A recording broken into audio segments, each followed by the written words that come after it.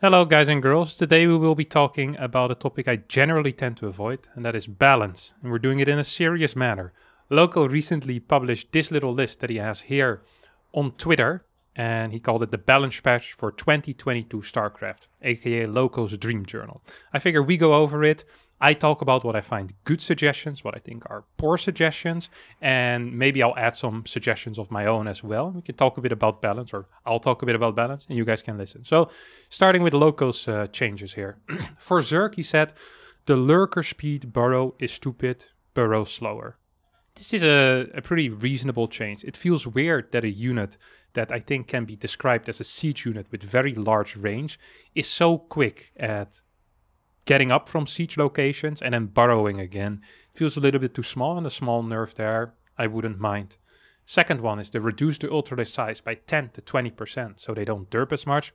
I genuinely also believe this to be a good change. Most of the time, quality of life changes that make the game slightly easier, but it don't influence balance too much, I don't think it's much of an issue for me. I always found it very annoying that Archons never managed to get to the one hole in your gateway wall either. It always pissed me off. I wouldn't mind that changing, but the Ultralisk is even derpier than the Archon, and it's a melee unit, which makes it even more important. So yeah, I think just making a small size reduction would be kind of cool.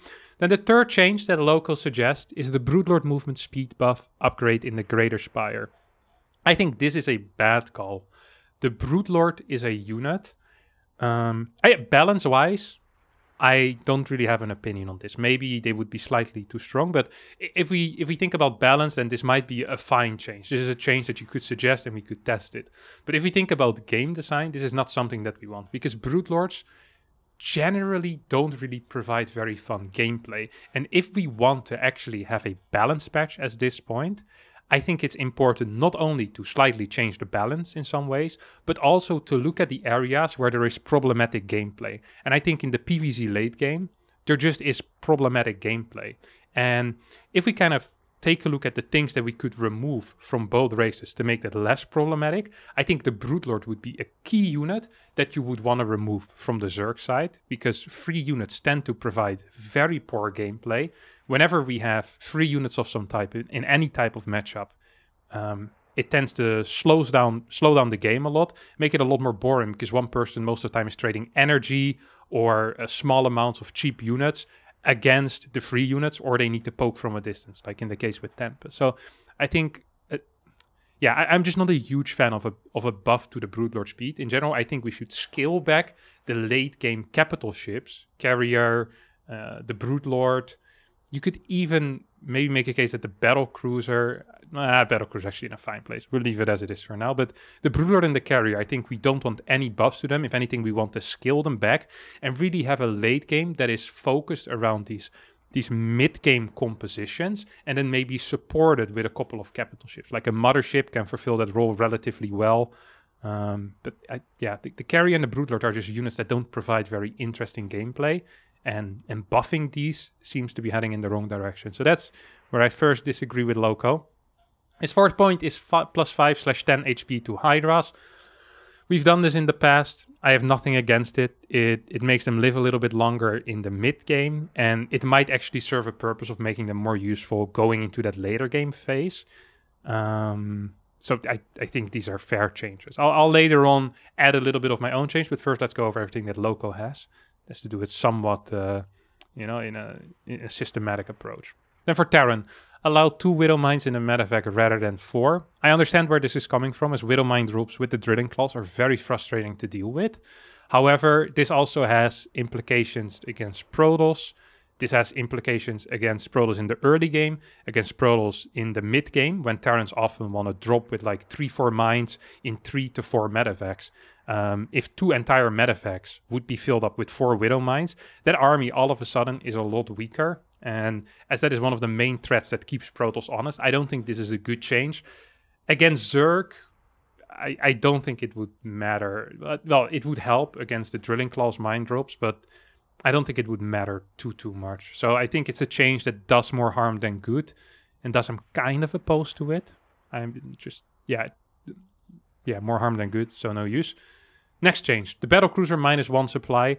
Late game Battlecruiser switches would be neat. I think the problem with the battlecruiser isn't necessarily the supply as it is the time it takes to get the battlecruisers out. There's just a very large part in the game, if you're switching into battlecruisers, in which the BC, in which a lot of supply is tied up and a lot of resources are tied up in a unit that isn't helping you yet. And with BCs, you kind of need to get the ball rolling. You need 4 or 5 in the late game maybe to make them useful. And I don't think the supply necessarily is the limiting factor, but the speed at which you can churn them out. So if our goal would be to get more battlecruiser late game switches, I think that would be better achieved by lowering the time that it takes to get them. Because if we think about Protoss and Zerg late game units, the carrier with Chrono Boost comes out honestly relatively fast.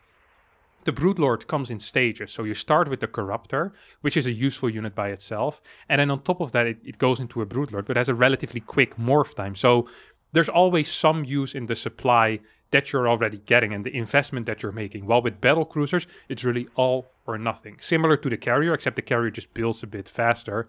And I also feel like that 3 carriers provide more value to a big ground army than 3 battlecruisers do, because of the way that interceptors tend to interact with the opponent's army, forcing it to first attack the interceptors if an army is A-moved. So carriers tend to have a larger impact faster and they're built quicker. So I think if you want to get PCs more in the late game, we should be working all the time. That being said, I'm not even sure if we want late game capital ships more than we currently have. I actually kind of like the place that the battlecruiser is in, where it serves some purpose with mech in TVZ, and everything else we don't really see too much. So it really has a small niche in which this late game capital ship, which is then being used in the early game, kind of as a harassment unit. I think it functions nicely, and it's in a decent spot. I think we should really go away from less capital ships rather than more. All right, Ghost. -10 to -20 HP. You can definitely see that LOWKO is a Zerg here, because if you see TVZ, the Ghost kind of feels like a catch-all type of unit against Zerg. It's okay-ish against Broodlords, it's good against Lurkers, does well against Hydras. Just against Ling Bane at times it's not great, but because of their tankiness, it still tends to be a little bit much. And once you get a very big Ghost count, and you get these nice siege lines, the game just slows down a little bit, and taking cost-efficient trades for Zerg becomes very difficult. However, if you remove the tanking power of the Ghost, then all of a sudden, maybe in the late game, it just would be close to impossible to actually take good fights as a Terran. Walking into Lurker lines with less HP, fighting Ling Bane. It's really difficult to say how much really leans on the health of the Ghost and how much leans on other factors like mines getting their hits. But it feels like, yeah, at maybe a 10 HP nerf would be good. But yeah, it's hard to say. We could also maybe try nerfing that in combination with some type of Lurker damage output nerf, because without Ghost, fighting Lurkers is impossible. So if you nerf the Ghost in strength, the Lurker will increase in strength, which is in my mind not necessarily a major imbalance, but it's just the Lurker versus Ghost interaction, or the Lurker versus the Terran army interactions, I don't think, especially by Terran players, are considered to be very fun. It is really difficult to fight against Lurkers for a large population of StarCraft 2, going up all the way to the very top. There's a couple, like maybe 3-4 Terrans that feel comfortable against Lurkers, but there's a lot of Terrans that just don't feel comfortable. The moment that Lurkers come out, their Ghost control maybe isn't top-notch, but yeah, there needs to be some alternative way, ideally, to deal with Lurkers that isn't just pure Ghost spam. And maybe nerfing Ghost is good, but then at the same time you need to couple that, I think, with a bit of a Lurker nerf. And I'm not sure if a Burrow nerf, in that case, a Burrow speed nerf is going to be good enough. We're going to need to see some damage reduction in any case, I think. Or even range reduction, perhaps not possible, but damage reduction, I think so. Anyway, I'm getting lost in my own thoughts. Let's continue with LOWKO's essay. Somehow make landed Vikings a core part of Terran mech armies. Assault mode Vikings deal +2 damage to biological or something like that. I don't have enough experience with mech to understand if that would make a difference. I have a feeling it wouldn't. So I think it's a rather the goal here of the change, I don't think gets achieved with what he wants. If you want mech armies to be better, I think we need to look at perhaps the role of the Cyclone a little bit in that matchup as a mid-game control unit, but I don't think the Viking is where we want to be looking at changing mech in TVZ. Hyperflight Rotors, Banshee speed upgrade cost reduction to 125, 125. I still don't think we'd see it used too much, right? We'd still only see it with mech because it just takes up such a large part of your starport production in case you're playing bio. So maybe we'd see Banshees being used more as a starter for mech. But once again, because mech is so extremely unviable at the higher levels, I feel like that a buff to Hyperflight Rotors wouldn't really do very much. I think one of the problems that mech really has for Terran is that in the mid-game Zerg tends to be really free to kind of do whatever they want, and maybe we need to look a bit more at how Cyclones interact with certain units there, and how good Ravager Bane tends to be against these Cyclone Hellion armies, especially when there's creep involved. What exactly that would be, I haven't thought about enough, and I'm not knowledgeable enough in that matchup, and especially with the situation to really have any good solutions. That would have to come from Terrans or Zergs that are more familiar with that interaction. Protoss. Remove the High Templar water balloons. And what he means with the water balloons is the auto attack of the High Templar. Now, usually I mentioned before that I think quality of life changes are always good. However, with the water balloons, it really feels like it just makes an army that already is very easy to control, which is an Airtos army with High Templars, even easier, where it just actually becomes movable, and afterwards you need to use the Templar. I think spellcasters should almost be forced to be in a separate control group. And this might sound a little bit elitist, where I'm saying if you can't control 2 control groups, that maybe you shouldn't be playing at the level that you're currently at, then that's fine. I think something should just be difficult, and I don't think all armies should just be movable. So I like the suggestion of either making it even or removing it, but in this case, I am very big on just removing the High Templar auto attack, as that honestly at the high level it shouldn't matter that much, and it makes the late game interactions between mainly Zerg and Protoss, but also maybe in some cases between Terran and Protoss armies a little bit more fair. Because Terran do need a separate hotkey for Ghost. I know not every Terran does it. Looking at some of you guys at home. But ideally you do have a separate hotkey for Ghost, because otherwise stimming becomes difficult. You need to tap first. Revert the Void Ray build time to 37:43. I think this is a very good suggestion. I think the Void Ray isn't necessarily too powerful at the higher level, but I think there's a couple of issues with it. And in order to show that, I actually want to show you guys some stuff in-game.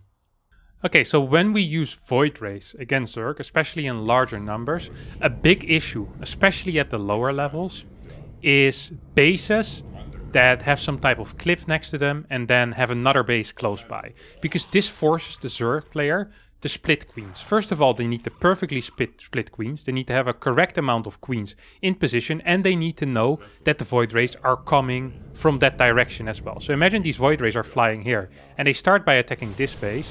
You need to have half of your queens over here, and half of your queens in the main base.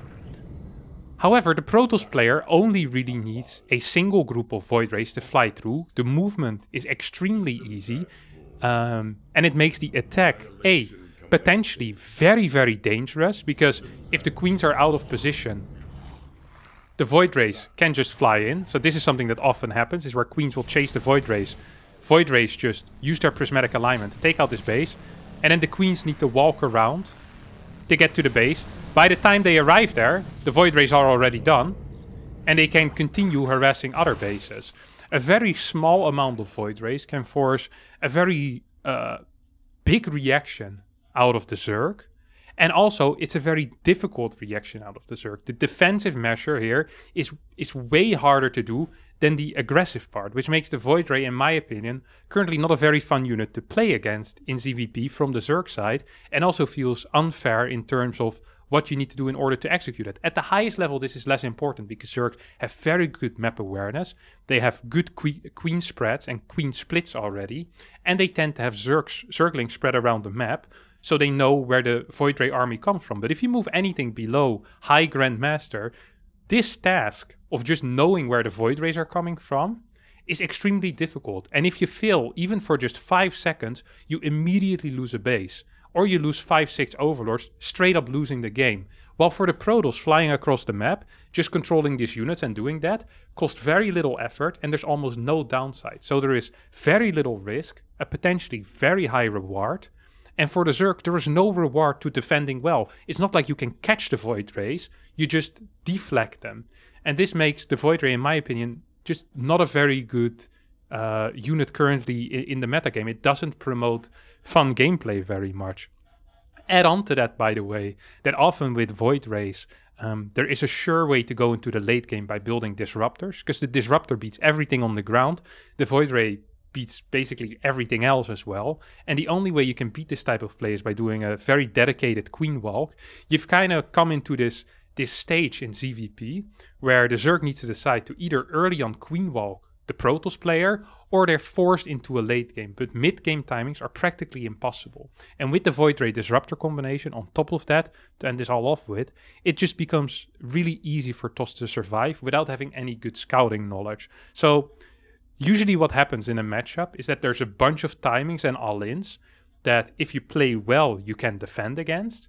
But if you scout incorrectly or you're too greedy, it becomes difficult to defend against. With the Void Ray Disruptor, that's just not really true, because naturally you're investing so much into static because you only need very little production structures in like 2-3 Stargates, a robotics facility, and then the rest you can just build bases and cannons with, and you're just blindly producing units. Like, you can basically have a plan for the first 10 minutes in PvZ and 99% of the time survive. I think that is an issue. There needs to be some type of responding in the game, and that's currently not quite the case with these Void Ray openers. And that is why I generally think that the suggestion that LOWKO makes here is that reverting the Void Ray build time is a good change, but I'm not even sure if it's enough. We could start looking at things like Flux Veins, making the higher numbers of Void Rays just a little less good because they don't have the speed upgrade, or just generally removing the speed of the Void Ray a little bit. There is one thing that I'm worried about, is that I didn't used to really like playing against a lot of the 16 pool Roach all-ins, and having a very quick Void Ray against that does feel pretty nice. So in one way, I guess against 16 pool, it's a very niche scenario, and I probably shouldn't whine too much. But yeah, I feel like it should be fine to just put a lot of nerfs on the Void Ray. 2-3 different nerfs. Ideally keep the cost the same, but make it slightly slower in general. Consider removing Flux Veins and increasing the Void Ray build time. I think would be a very good start to make the PvZ game more reactive from the Protoss side, make it easier for the Zerg as well to defend these multiple bases with queens, especially at the lower level, and to make sure that the PvZ matchup isn't just a queen walk or late game type of scenario. There needs to be different shades of gray, basically, than just white and black in this case. I think that's really, really important.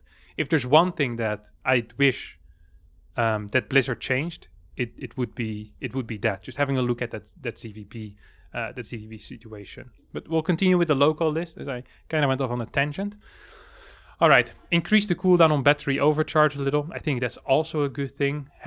Being capable of using the battery overcharge multiple times in the same defense seems like a bit much, and also forcing out a battery overcharge doesn't feel like a very big thing anymore. So I do believe that increasing the cooldown on battery overcharge a little here is a good suggestion. I like that. The Colossus damage from 10 plus 5 versus light to 11 plus 4 versus light. So a slight buff to the Colossi, to the general damage output. I don't mind it, honestly. Might make it a bit harder for Terrans to defend certain mid-game pushes.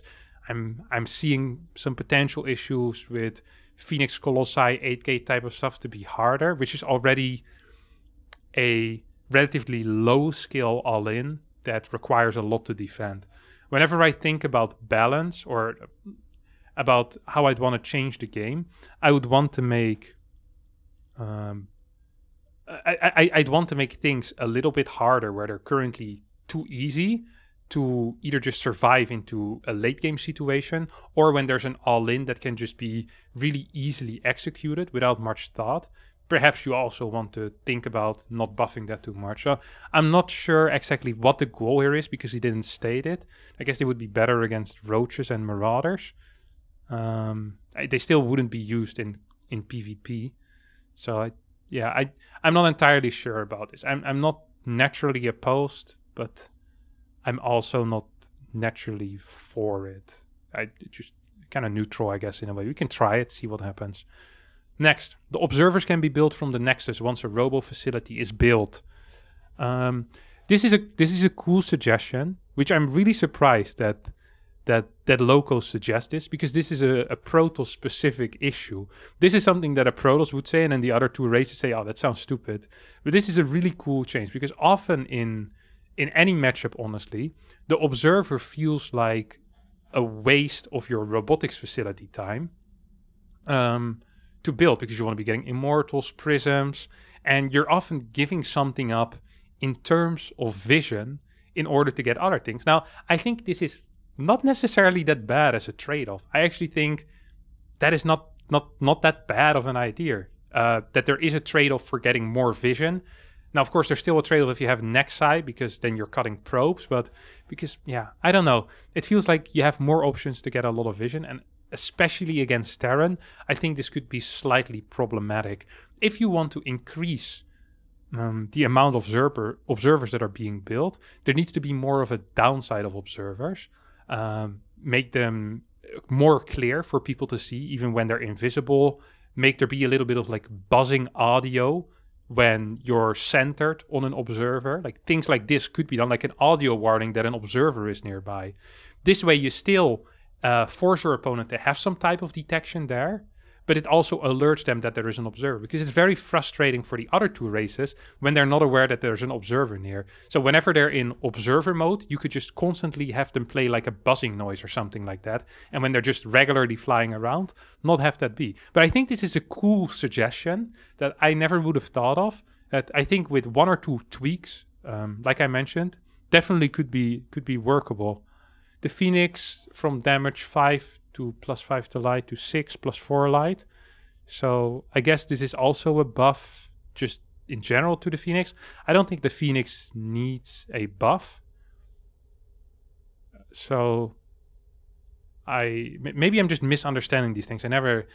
Look guys, I barely finished high school. So once the language get a little bit difficult, I tend to tap out. So if this doesn't mean that he wants to buff the Phoenix, then I don't know what it means. But if he wants to buff the Phoenix, then I don't see any point to that. I think the Phoenix is in a fine spot.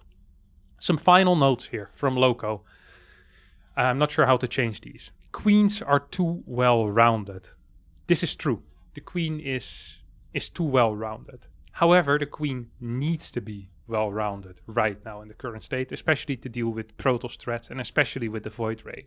However, if we take some nerfs on the Void Ray and we'd say we increase the building time, we remove a bit of the speed, I wouldn't be necessarily opposed to removing one of the range from the queen against air. I mean, why not? That makes Oracle harass a little bit better, more incentive for Oracle harass. I think people like seeing Oracle harass. It's fun to defend, or well, fun. It's fun to do. It's fun to defend. Like, both players need to be very active with the unit. The Oracle is a unit that requires a lot of micro to control well, and the defense requires a lot of good positioning and vision on the map as well. So you have two people working very hard at either doing damage or stopping damage, and based on who is better at that interaction, you get damage. While in the case of Void Ray versus Queen, you have one guy that's sitting with his fist up his bum, and the other guy that is microing with 5 hands to get his queens in the correct positions. And then there's no reward for the Zerg player if it goes well. Well, with the Oracle, they need to get close, so they either take whole damage or they don't. There's a cool little interaction there, I think, that you don't really have with Void Ray against Queen.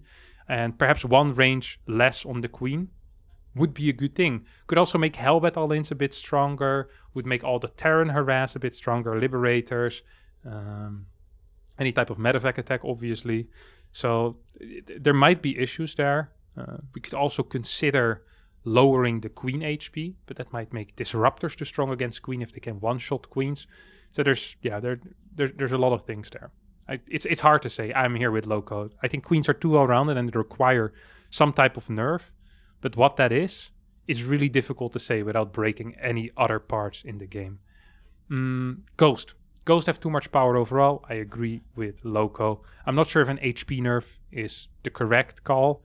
I do think that Ghosts have too much power. And it doesn't necessarily mean that they're imbalanced or overpowered, but that too much of the Terran power in the late game is really around this one unit in the Ghost. And you'd rather have that spread among different units. And you'd have these different units kind of have their own niches in which in certain situations the Liberator is better. In other situations the Ghost is better. In other cases, again, the Tank or the Widowmine or the Thor is best. But the Ghost is kind of the catch-all response to everything late game that Zerg can throw at you. And even in even against TOS, there's really no downside to having a couple of Ghosts. But I kind of like how they function against TOS. I'm not going to complain about that. Swarm hosts are a bit weak in standard games. Yeah, and I like that. I really dislike Swarm host. I hate free units. I wish that unit didn't exist. The Swarm host era is the worst era of the entire life. It's extremely frustrating to play against free units. I don't want that again. So I'd like to keep that a bit weak. No change suggested by LOWKO, and no change necessary. Maybe nerf it even more, LOWKO. Make them 12 supply. I hate Swarm host. Cloaked Widowmines are kind of dumb. This is one of the things where I'm not entirely sure. If Widowmines weren't cloaked, they'd lose so much of their value after the armory finishes. And then you'd need to buff Terran in the mid game in some other way. And it just, so many interactions depend on this that I can't oversee what would happen if you'd go for a change there. It's, yeah, I just don't know. I just don't know. I don't think you can change this. And I think it also is fine at the higher levels in a way where the Widowmine is just beatable. And even at lower levels, the Widowmine is kind of beatable as well. So it is annoying, but I don't personally see it as a big issue right now. No. Okay. I think that's LOWKO's list. Now, I have a couple of things that I'm passionate about personally as well. So let's get into these. Now, one thing I want to talk about is the carrier and how it makes the micro very difficult. And in general, the power of the A-move Airtos army. Okay? So if we have these two armies, which is like a Zerg and a Protoss army, right? For the Protoss army, with this army, you can get very far. I've seen high-level pro games in which Protoss players don't even use High Templar. They literally use a single control group, and all the micro that goes on in the entire Protoss army is this, okay? They A-move. Meanwhile, the Zerg needs to use a couple of different spells. They need to ideally target fire as well on as many units as they can. This Protoss even forgot to use the prismatic alignment for a little bit. And all TOS really does here is A-move. It's all they do. And the Zerg needs to use 3-4 different control groups. And at the end of the day, the difference in outcome isn't even this big. It looks like the Zerg here is still going to be winning because we have a bunch of units remaining. But also because they had 30 more supply. And the TOS literally did nothing. I think this is a real issue in...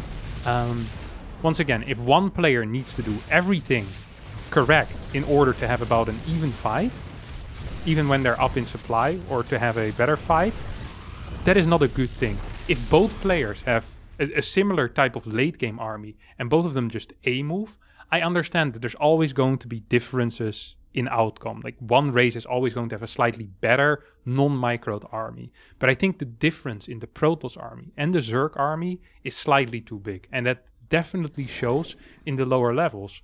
And this is two issues. One, it gives the issue that it becomes really difficult for lower level players to play late game, while it's really easy for TOS to get there in the first place, like I mentioned earlier.